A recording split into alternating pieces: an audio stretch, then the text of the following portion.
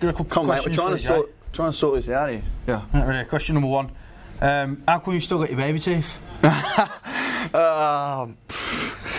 Mate, they're actually falling out. I've lost another one during the week, It's due to a ruthless gummy bear, but What, an actual sweet? Sweet. You're struggling then, aren't you? Yeah. So question number 2.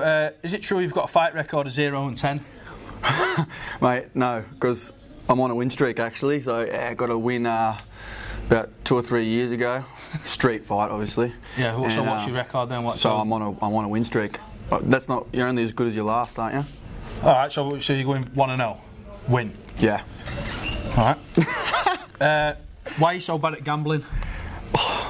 I've told. This is a proper stitch up. This. No. Who said that? That's from one of the lads. Absolutely cleaned up Ascot the other day. How did you go? The bookies called me. Bet365 called me. They said, "Mate, you can't bet with us anymore. You are running us a riot." Casino? We went to casino. Yeah, struggled at the casino night the other night.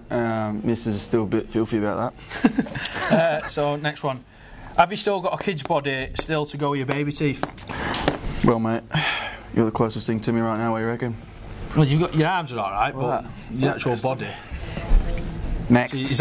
All right. Soft subject. Does it feel good? Soft subject. Huh? Does it feel good? Yeah, mate. Yeah, real good. Now I've got kids' teeth, dog's body. What else? Yeah, it's good to be back, mate. I'm glad you're enjoying it, mate. Next question then. How's your knee after a rare bone disease? Was it real? Was it life-threatening? Yeah. Apparently, it's made it to Australian papers back home that it was life-threatening. No, yeah, that's Chinese whispers, that, eh?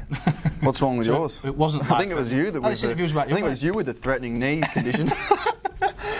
So all good. Yeah, all good. We're in the clear, aren't we? Yeah. Well, you're back playing in that, aren't you now? Do what I can for the boys. So last question, the most important one in my eyes, right? How does it feel to be a winger and still be on the nude run?